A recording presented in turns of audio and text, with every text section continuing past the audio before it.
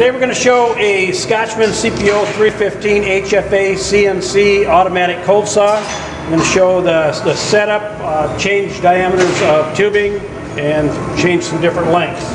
First we're going to use an 1.5 inch diameter tubing.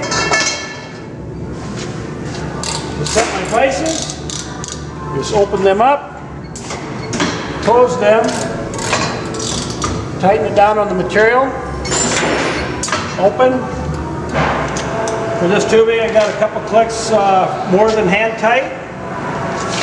I want to go to the auto screen and I want to cut this job at 40 RPM. I'm going to cut 8.5 inch lengths and 2 of those. So I'm set up there. I want to advance my material just past my blade to do a trim cut. Hit the trim set cycle button. I can control my feed down through the material with the flow control valve.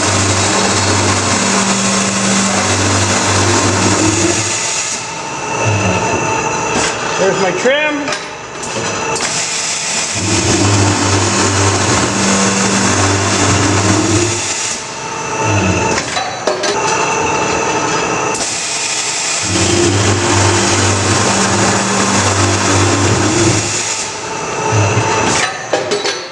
Okay, now I have my job complete. I have 2 pieces 8.5 inches long cut.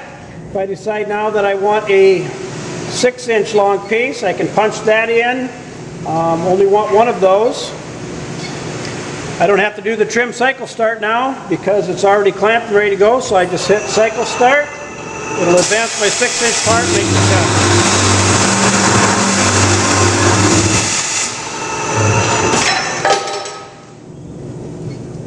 Now I want to set up on 1 inch size material.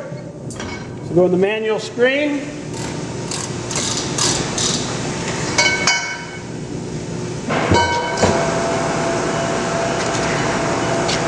Put my 1 inch material in.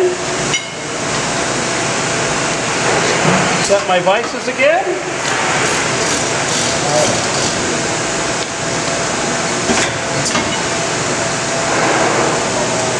Go to auto. Now I want to cut this job at 130 RPM. And let's make 4 inch pieces. And I want to make 3 of those. So again, I advance it slightly past the blade.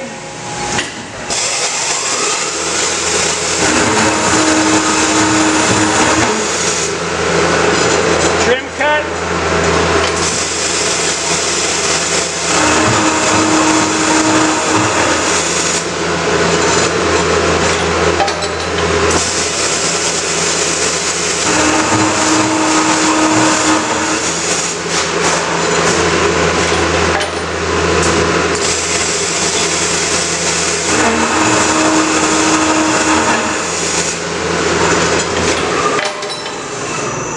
Job is complete. You can also store jobs. I'm on single profile now, but I can have up to 50 products saved, and I can cut up to 4 different lengths of different quantities in each product. The Scotchman CPO 315 HFA CNC automatic cold saw.